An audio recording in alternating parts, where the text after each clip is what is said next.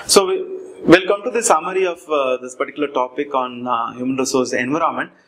We covered basically, first topic, human resource environment. We looked at about, there are three factors has to be looked into it. One is your enacted environment, that means your own internal environment, and the second one is the domain environment. That's where your product have been distributed, and the task environment, how we exactly deal with competition and retrenchment and other things and all. And your external environment, we discussed about political and legal environment, associations, like your NIPM and NHRD, and economical and technological factors, and we also looked at about cultural environment.